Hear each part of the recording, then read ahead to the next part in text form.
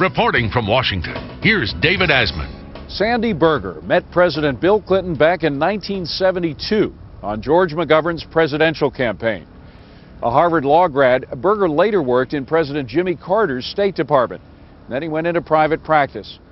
A decade later, he was one of the friends of Bill, who urged then Arkansas Governor Clinton to run for the White House.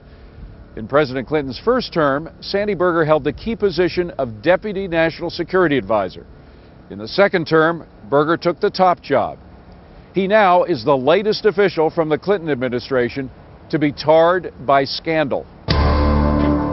This isn't the first time someone from the Clinton administration has been caught playing fast and loose with secret or sensitive documents. White House Director of Personnel Craig Livingstone resigned in 1996 after he improperly handled almost 1,000 confidential FBI files on Republicans. President Clinton pardoned former Defense Secretary and CIA Chief John Deutsch after Deutsch got caught taking classified documents home in his laptop. First Lady Hillary Clinton found herself under suspicion when her law firm's billing records under subpoena went missing. They later mysteriously appeared in the White House family quarters. As you'll see later, we've talked to investigators who wonder if Berger committed his crimes to cover up information that could damage the legacy of the Clinton administration. It wouldn't be the first time people may have taken a legal bullet for the Clintons. Susan McDougal went to jail rather than testify against the president in Whitewater, and Assistant Attorney General Webb Hubbell, after being convicted of tax evasion and fraud, famously remarked that he had to, quote, roll over one more time to protect the Clintons.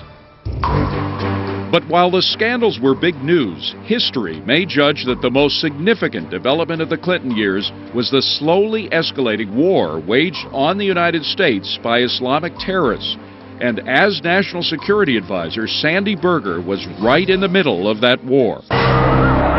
February 26, 1993. A failed first attempt to topple the World Trade Center with a truck bomb. 6 dead. June 25, 1996. The bombing of the Khobar Towers residence in Saudi Arabia. 19 Americans killed.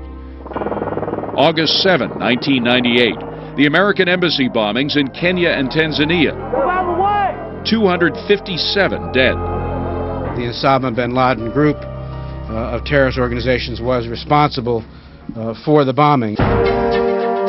Al-Qaeda, which was also behind the October 12, 2000 attack on the USS Cole in Aden, Yemen. 17 U.S. sailors dead.